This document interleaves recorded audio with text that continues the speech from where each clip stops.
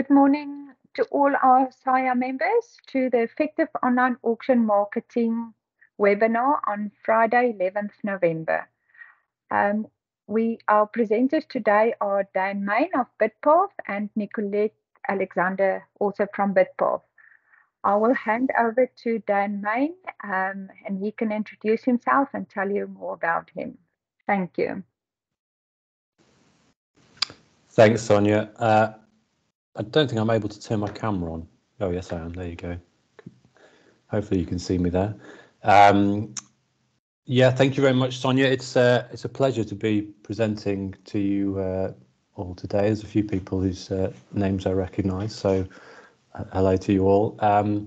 The presentation, I've got an introductory slide both for me and for Nicolette, who'll be presenting later on. But yeah, briefly, I've been in the auction industry since the early 2000s. Started with Henry Butcher, which became Go Industry Dovebid, and then became Liquidity Services, working as an appraiser there, and then later in the principal deals department. Spent some time in South Africa as well on quite a few mining projects over the years, and now work for Bidpath and also the sister company SAIA Global Partners, which is an industrial auction business. So I get to work across those two areas, which is where we've got some of the experience that I'll share with you today. Now I'm going to try and share my PowerPoint screen here, so if you just give me a second.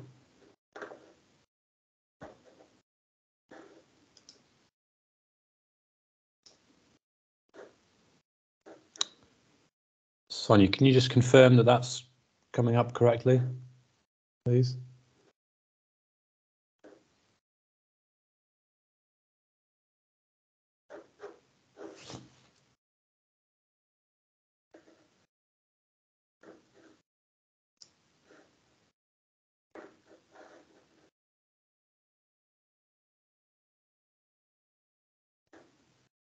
I'm going to assume that you can see that first slide there. Please let me know if you can't. So yeah, there's a little bit about myself as I've just gone through. So the key aims for marketing for an auction company, we've got three areas that we look at really. We're trying to first and foremost probably promote the auction event that's is upcoming.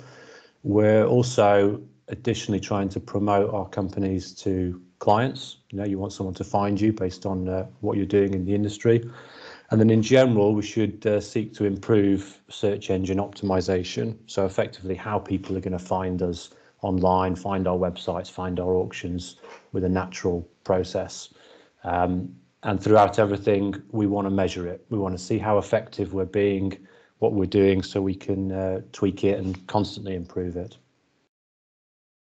In an ideal world, right in the centre, we'd be doing something that covers off all three of these. And I think if you're doing the auction promotion right, you often are covering off the bottom two areas as well. I'd say if there was one area that we were going to do above many things, a press release for us is always a good idea. It covers those three areas. It promotes your brand to potential clients. It's promoting the event as well that you're having.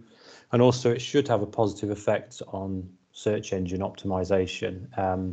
There's an asterisk there because it's not always that straightforward, but in general, you'll find that when you're putting out press releases about your company and your auctions, it does help to improve the links back to your website, and it will help people to find you in the future as well. Now, except not every auction is necessarily going to be press worthy, but you can try and find other angles to make it worthwhile putting out there. You know, a certain feature of an auction you're having, a new region you're working on, a certain volume you're doing, the 100th auction you've ever had, anything like that. It's never a bad idea to try and find an excuse for getting a press release out there. So these are some of the key other areas that we have to think about when we're promoting our auctions and our company, and I'll cover many of these as we're going through this document now.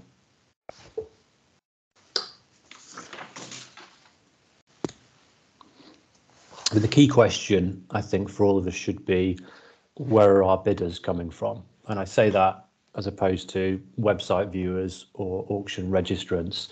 It's the people who've got the money, the people who have actually turned up on the day and are spending their money. And I make a point of mentioning this because, we can be led by the number of viewers, but I'm conscious that when we've had marketing in the past, you can spend an awful lot of money on a marketing resource and it can generate a lot of viewers to your website, to your auction, but they don't always translate into bidders. And this is one of the reasons to measure what you're doing, because you can see actually a big volume coming to your website doesn't always translate into someone who's going to spend money. So it's important to get to the bottom of that. Talk about an example here, which was probably quite a surprise to me a few years ago. In relation to buyer databases, you may be looking at this and saying, well, I've got a strong buyer database. I don't need to worry about promoting my auctions to buyers, to new buyers that much. I had an experience a few years back where we had 3 audio, visual and broadcast auctions between the period of June and July. Build up a very strong database, lots of interest, lots of promotion. 2 months later, September, had another audio, visual and broadcast auction. And my assumption was that it was going to be pretty much the same profile of buyers that we'd seen all through the summer. But that statistic there, 9 of the 10 biggest buyers registered in the 2 weeks before the auction as a result of additional promotion that had been done. So if we'd have relied on that historic database, we'd have missed out on definitely our biggest buyers across that sale. So I'm always looking at questioning the reliance on a buyer database, and we effectively treat every auction as though we have no buyers, as though we have to go out into the market and find these buyers. So we want to measure everything. How do we do it? You've got 2 aspects to look at. You've got the external measurements, which tends to be what a marketing supplier gives to you. When you're buying the service from them, be that banner ads or email marketing, they can tell you what their open rates, what their click-through rate is. They can give you an indication of that before you buy from them, and they should do. And also once you've had a campaign, they can tell you about that as well. And that gives you a broad idea of who's coming through from the marketing back to your website and your auction. Internally, you've got some other tools that get into a lot more detail, I would say. Google Analytics is the main one. It's free. I would encourage anyone who's not got Google Analytics set up with their website to set it up. There's some great information through there. That tells you some information, which I'll go into more detail shortly, but everything from views through to the level of engagement of people on your website. And then if you're using the SAIA platform, the Bidpath based platform, within the SAM software, we also have a referrer link. So any registrant, any bidder that you've got in there, there's a report that you can use that will tell you the last location they went to before they registered at your website. It doesn't give you 100% of the results because many people may have been around clicking on the auction before they register, but it's certainly a good indicator, and I'll show you a report based on that later on in this presentation.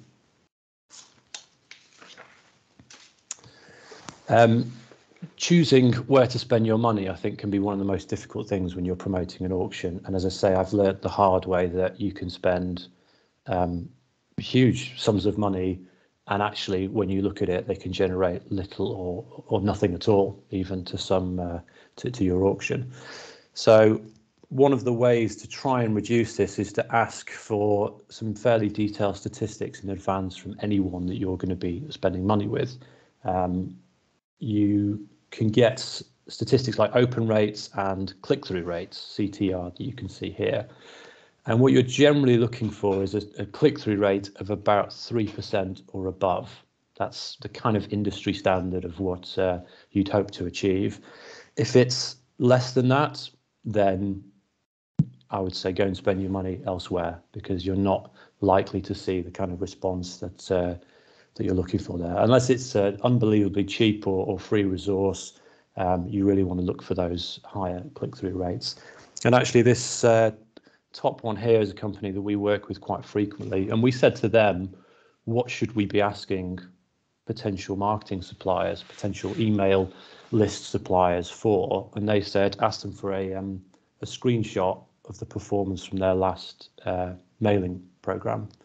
It's very hard to fake a screenshot, and it gives you a very good idea of the kind of performance levels that they achieve, and yeah, it stops you from having to spend money that's not going to give you any benefit to your auctions. I mentioned Google Analytics before. Google Analytics is changing its versions at the moment, and so you're seeing some kind of old details here and some new details as well. The old term that was used to look at the kind of effectiveness of marketing by how long people are spending on your website was called the bounce rate.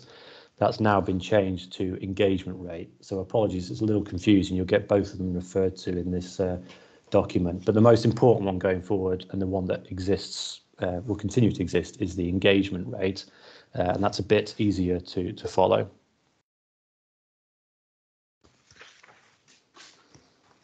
So this was a report that we had for a specific marketing resource.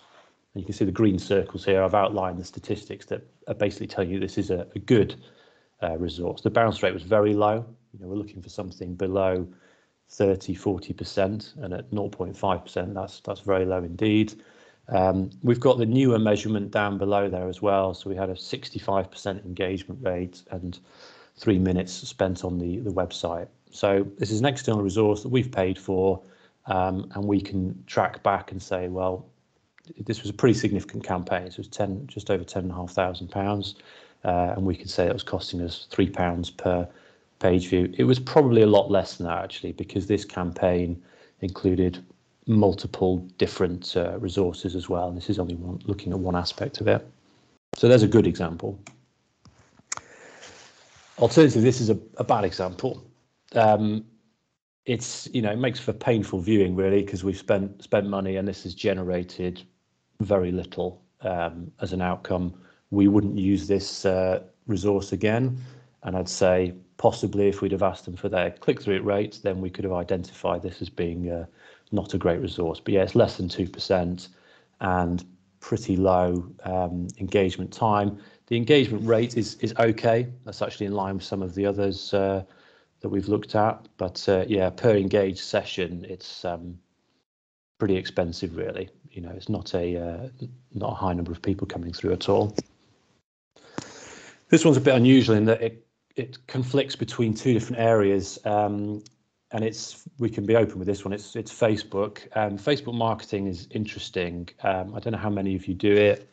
A lot of people have been skeptical. You think, how's someone going to come and buy a piece of industrial machinery through Facebook? But nevertheless, I have to say we've been using it consistently now over the last 2 years, and it delivers results every time for relatively little money.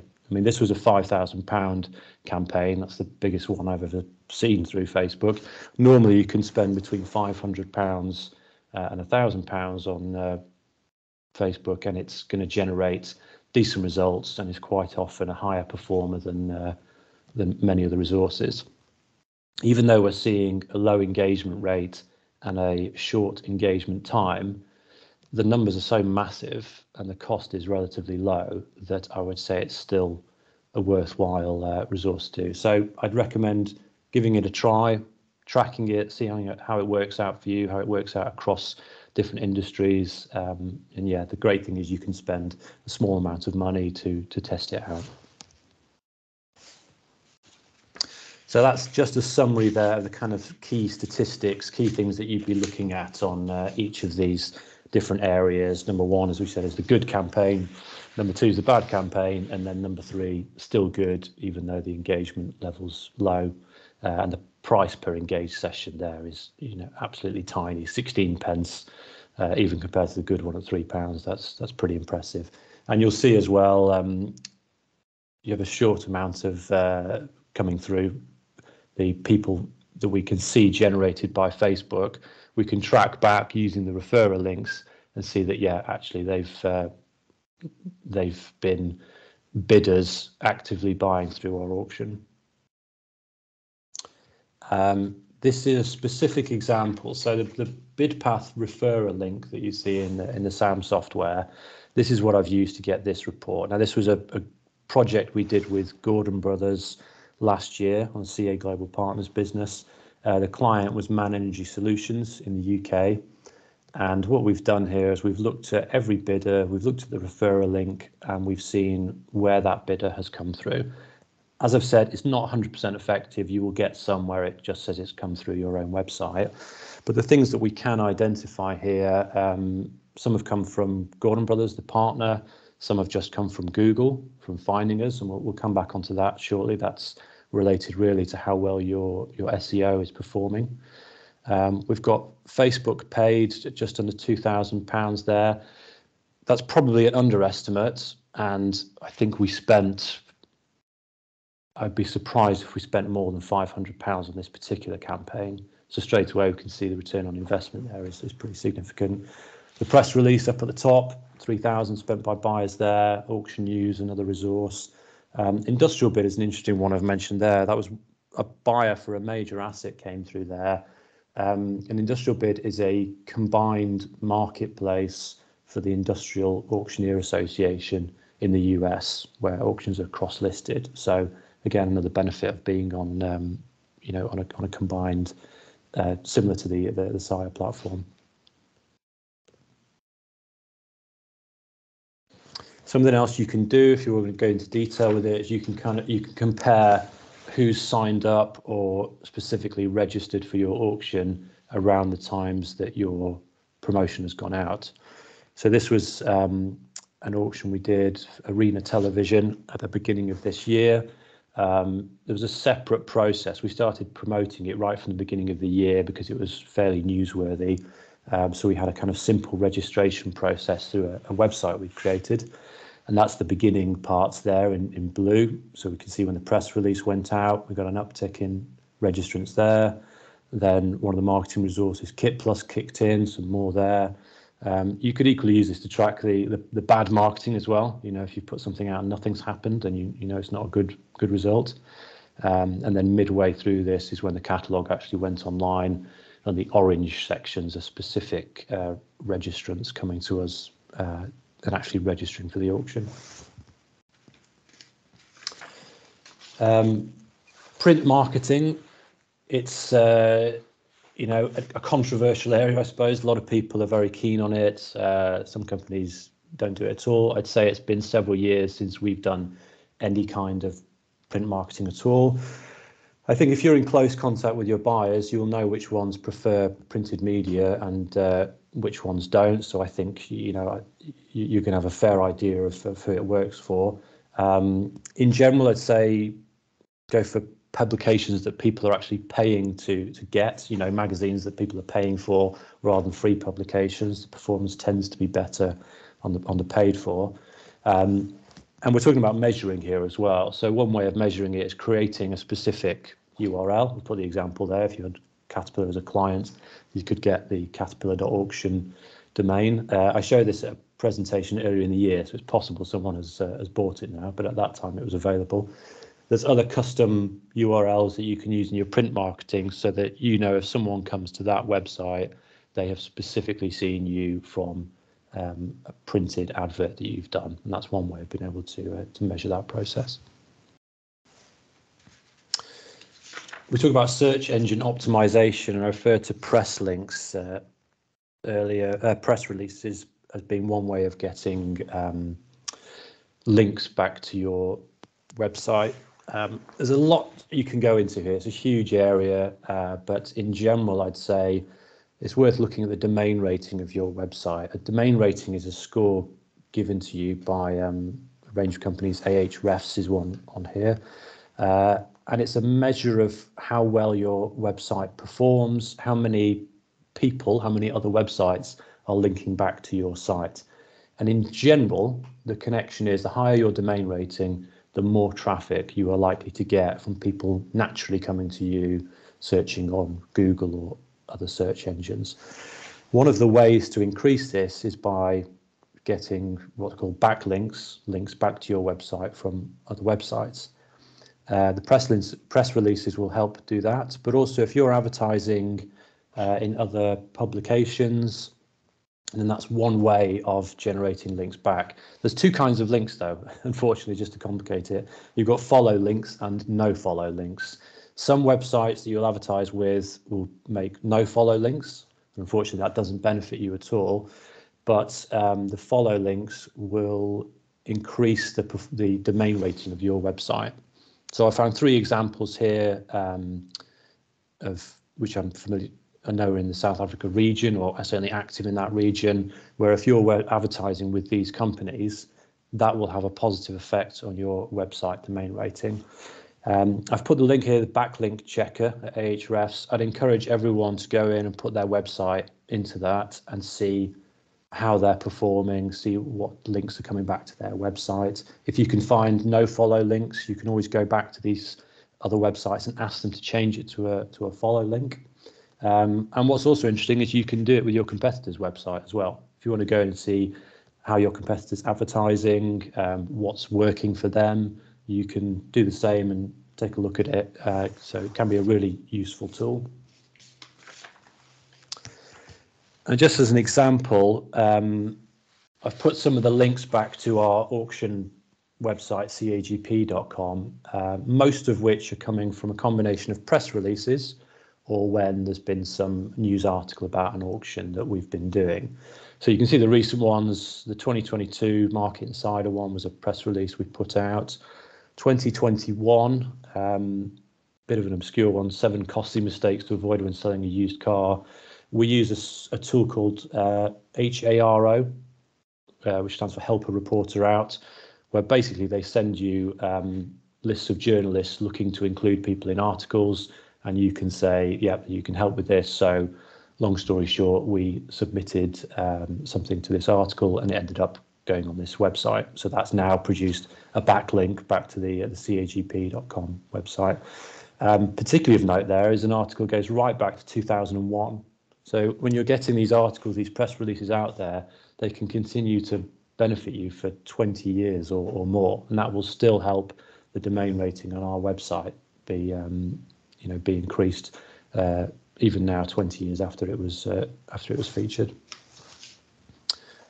And I'm going to pass on to Nicolette now, who I believe is also on the call. And Nicolette, I'll keep presenting if you like, but just tell me when to switch to the next slide.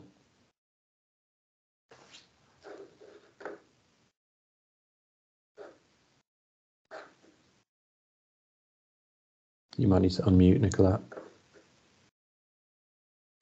Hello, everyone. Sorry about that. Yeah, so got my camera and my mic on now. Yeah, I've been with Bidpath for 3 years. I've based quite a bit of studying and my experience around marketing specifically, not necessarily around auctions pre-Bidpath, but I did grow up bouncing around different warehouses and auction sites, and so I'm very, very familiar with the environment. And yeah, it's been a good time since I've been with Bidpath. It was, yeah, Dan, it's really, really interesting hearing a bit about some of the auction specific stuff. Really helpful as well about a lot of the SEO and website stuff. I think also hand in hand, a big part as well.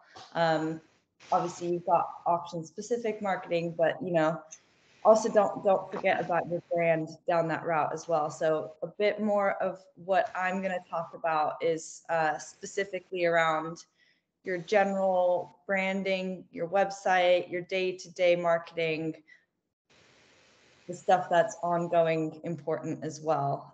Yeah, next slide. So basic marketing 101. As Dan was saying, understanding your bidders is of high importance. You obviously want to deliver the type of content and things on your website and your marketing that is going to catch their eye and also convince them to, return for future auctions as well, wherever it's relevant. So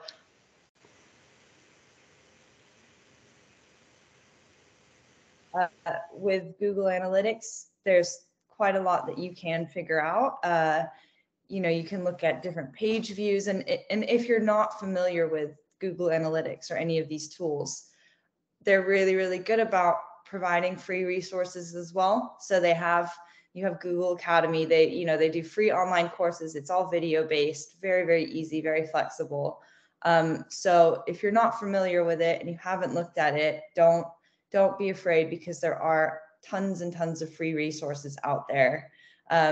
Even the tool that Dan was referring to, Ahrefs, Moz.com, all of these different SEO tools, they all have blog pages, YouTube channels. Some of them even have podcasts as well. So if you don't know anything about it, don't be afraid. There are all the resources out there to easily learn it. But yeah, I guess everything else, again, understanding what people are looking for when they visit their website, once they're on your website, what pages are they exiting your website from, understanding what pages are leading bidders to your website. So oftentimes it could be, someone may find you through social media posts. They may find you through just the general search engine. They might find you through a blog page and then go to your homepage. So there's tons and tons of different options of how someone can get to your website or even to your catalog pages. And then, track, measure, and review everything. This is key, because, there's tons of data out there. And it's really easy to start figuring out the trends based on your bidders and your website visitors. As long as you track and measure it and, come up with a regular review schedule to go through it. That's pretty much marketing 101 summed up. I mean, it's obviously a lot more extensive than that, but those are the basics. You can click to the next slide, Dan. So all sorts of marketing you do, at least on the digital, I guess in the print front as well, you ideally do want it to all lead back to your website at the end of the day. So whether you're going for SEO and keyword research, if you're doing paid ads on search engines, if you're doing paid social media ads, organic social media content, blog page, SMS, all of that, the goal is to get your prospective bidders to register online. So make sure all your marketing activity leads to your website. And like I said, monitor where they're coming from and what they're engaging with the most. You can go to the next slide. So for example, we, an auctioneer in the UK, Flint's Auctions, they do photographic and scientific instruments. We recently spoke to them. They were telling us, for them, the website is their first point of contact for 90% of their buyers, which is crazy. I mean, I'm sure, as you all will have experienced, COVID probably has played a huge part in this. Everything's, moving online. It's, it is the future. So, but even outside of the bidder side, they also 60% of the lots, like in their upcoming auction this November, came through vendors that found them through their website. So it's also, it goes both ways in that sense. So the website is of key importance for all legs of your business. Next slide. So again, back to kind of delivering and understanding what your audience wants. This is, you have about 10 to 20 seconds on average to capture the attention of a website visitor. That's really, really short. That's a really short window. So it just shows you how important it is to understand what's keeping your audience engaged and what gets them to register. And that'll be different based on different kinds of buyers. So, figure out what people are looking for and maybe write a blog post about certain upcoming lots that, you might see people clicking on certain lots in your catalog pages. And, maybe that means you need to make a blog post about it. It'll come up on the search results and, maybe people will enter then through that blog post and you can link to your catalog page and so on. So it's all very trial and error, but it's really, really key to figuring out, what do your, and it's different for everyone. So it varies from auctioneer to auctioneer in a lot of cases. So figuring out what your audience wants and being able to deliver it as efficiently and quickly as possible is pretty much the key to it. Next slide. And then the other side of it as well is you do want to have kind of an active, you know, set of communication with your bidders and also with the people that register for the auction, even if they're not bidding, but they are registering. So try and figure out what channels are your bidders active on. If you don't know, like I said, you can track it, trial it, adjust it, play around with it. It, you know, a lot of this stuff is kind of free on the organic front to set up, and it's free to, I mean, it does take time, but you know, that a lot of these tools as well have the insights and everything built in. So it is relatively easy to track it and, you know, look at the trends. So whether that's, you know, through email, SMS, social media, at what points leading up to the auction are these bidders active on the channels? So, you know, maybe they might not be active with your SMS marketing until a week before the auction, or maybe you want to use the SMS marketing on the day of the auction to, you know, keep in communication with the people who have registered. Figure it out. And, you know, some of them may be sending you questions and, you know, Facebook Messenger or Instagram DMs. It's really varies based on your bidder demographic. And yeah, look at as well, if you are already in communication consistently with your bidders, how do they engage with you and what content are they searching for? So for example, if you're sending out an email blast to your bidder base, look at those email insights and check which links are they clicking on in that email? What's the open rate? You know, what are those stats? Or do people, based on the statistics, seem happy with the content you're putting out there, or is there some sort of discrepancy? And then, yeah, just around social media, I know it can be quite daunting, but, you know, for some of your bidder bases, social media might be really important. Like, for example, with Flint's, who I spoke about earlier in the UK, they are, if you ever check out their Instagram page, they are incredibly active on Instagram. They found, because they do a lot of antique cameras and scientific instruments, the people that are most interested in their products are active on Instagram and on YouTube. So they found out that if they do a lot of video content and kind of, you know, show these items in a video format, directly engaging with their followers, they found a lot of success with it. And also these social tools give you a greater deal of insights as well into the demographics. So you can, in some ways, tailor it down even to gender and age group and other things which you might not be able to get from other channels. So social media can be really helpful as well, and figuring out which social channels are the best for you. So like, as Dan was saying, Facebook has worked really well on the projects he worked on, but there might be another auction house that, you know, Facebook doesn't work for them. Their bidders aren't on Facebook. So yeah, just figuring all of that out. And once you figure it out, it all sort of falls into place after that. Next slide. Yeah, so again, trial and error is key. Social media especially is free. So test and see what works and what doesn't on your channels. It's not the end of the world if you put a post out and, you know, people don't like it. Everything's very short attention span on the social channels. So, you know, it's not going to have any detriment to your search engine ranking or anything like that. So it's really flexible to kind of figure out what works for you. Create a content plan if you can. Do some research into what followers are looking for. And actually, this kind of goes the same for your website and your blog pages. So there are, I don't know if there's a website called Answer the Public, where you can search in a keyword and, you know, you'll see what sort of, in literally question format, what sort of questions people are asking online. And, you might be able to tailor some of your content around that.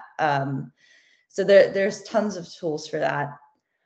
If you don't have any social media presence, maybe have a look at, you know, likes and follows and how people are engaging with other auction houses in the section that you operate in. So, and obviously don't copy them, but look to them for inspiration, but make sure at the heart of it, you're keeping something of your very own branding and show what makes your auction house special and how your brand stands out from the rest. But there's nothing wrong with looking for inspiration and seeing, you know, what sort of, are people interacting better with a video link to YouTube, or are they, you know, are they interacting better with photos? Are they asking questions in the comments? Are they, you know, it's all about trial and error with social stuff. And that's pretty much the basics of it.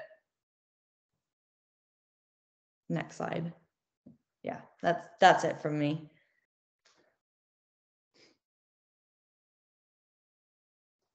So I don't know if there's anything else you wanted to add, Dan, but at least from my end, there's all the tools out there. There's tons of blog posts. There's a really good podcast as well by Target Internet, which they've got a great website as well with tons of resources. And they do go into quite a lot of detail as well about digital marketing and also digital marketing trends month on month. So if that's somewhere, if you listen to a lot of podcasts, that's a really good one to start with. Thanks, Nicolette. Thanks, Sonia. I don't know if Dan, sure. It was very informative information, and I'm sure all our members got some very valuable points from both of you. I will allow any questions at this point. You can either put it in the chat group or just show a react, put up your hand and we can unmute you.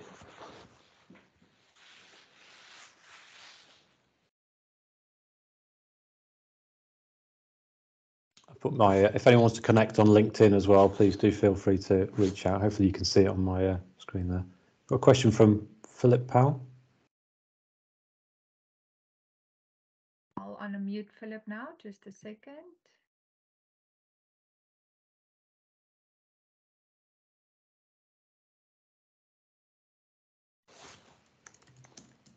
You should be able to speak, Philip.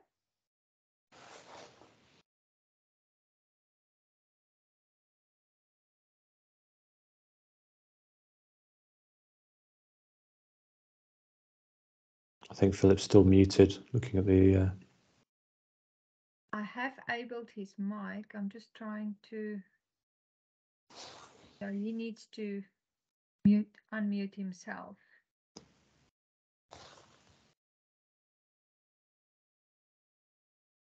Hello, can you hear me? Yes. Hi, sorry about that. Thank you very much, Dan and Nicolette, for a wonderful review.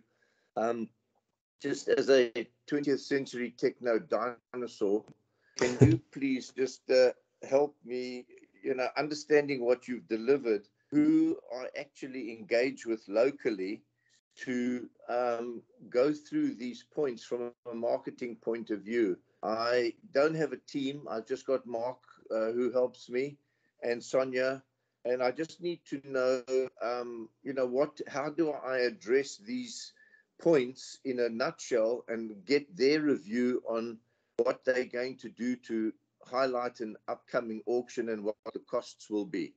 Can you help me on that, or advise me where to direct my query?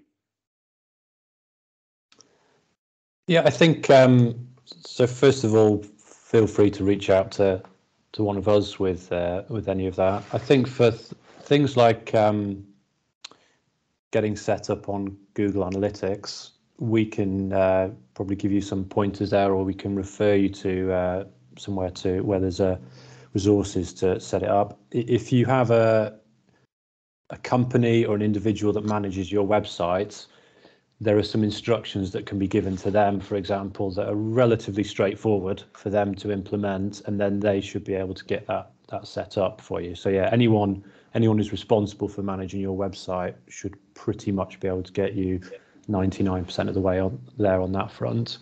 In terms of if you're any other marketing, anything else you're looking at, again, I'd put it on the company that you're speaking to. If you're asking someone who potentially could send out an email blast for you, then I would get them to give you all of that detail about their click-through rates.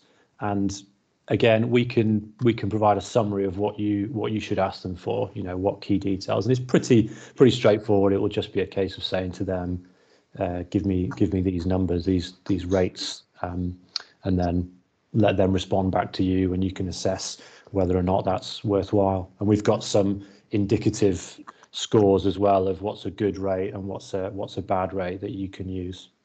Does that answer your question, Philip? It does indeed. Thank you very much. I'll go through the resources I've got locally. The last question I want to ask you is, that information that you've just given me now is going to really hone in on a kind of a local market base. I don't need to go broader than a local meaning South African base through our normal channels. But I've got quite an interesting auction coming up, which merits an international review, and I'd like you to discuss it with you when the time is right. It's a collectibles auction of very exclusive and rare toys and things from the early 20th century right up till today, and it warrants an international appeal, because too big for a local market, and it'll be over 1,000, 1,200 lots. And I would like to also not just throw everything together, but maybe you can help me how I catalog it and how we condense it, and what the best way from your perspective is from marketing and how to go about it. But I'll do that with you in the new year. Great, sounds good. Yeah, I think Nicolette and I would be happy to help as much as we can on that. Fantastic. Thank you very much, guys. I really appreciate it. I'm going to sign off and say thanks again for your time and your help. And I hope my Mark will understand exactly what you're talking about, because I don't speak Mandarin. Thanks a lot, guys. Have a great weekend. Thank you, Philip. Bye. Anyone else? Questions?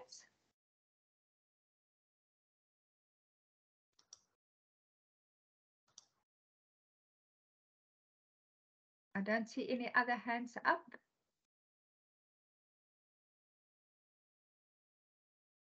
I will take the opportunity just to encourage our members that's still online to look at the Bidpath SAIA Bid online platform that we have designed. If you have not signed up already, please go look at the offerings that we've got. It's a very cost-effective, reliable online bidding platform to use. If you need more information on the online bidding platform, please send me an email and I can share with you all the information. There's currently a special that we are running for the first 10 sign-ups. The cost will be 2,500 Rand and 1% of the auction proceeds. So please, I do encourage all our members to sign up for the SAIA online bidding platform.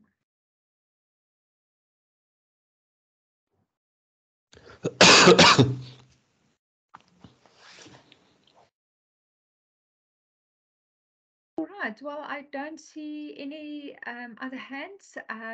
Nicolette and Dan, if you have anything else to share or add, you're welcome to. Otherwise, we can call the webinar to an end. It's all good from my end. Yeah, if anyone else has more questions, feel free to send any of us an email. Yeah, definitely feel free to reach out afterwards. But yeah, it's all good from me. Thanks to everyone for tuning in. Perfect. Thank you so much. Any questions can be directed at me, sonia.steiger@auctioneering.co.za. and I will forward it on to the relevant parties and provide you with feedback. Thank you so much for joining. Hope you all will have a wonderful weekend, and let's get some business in next week. Great.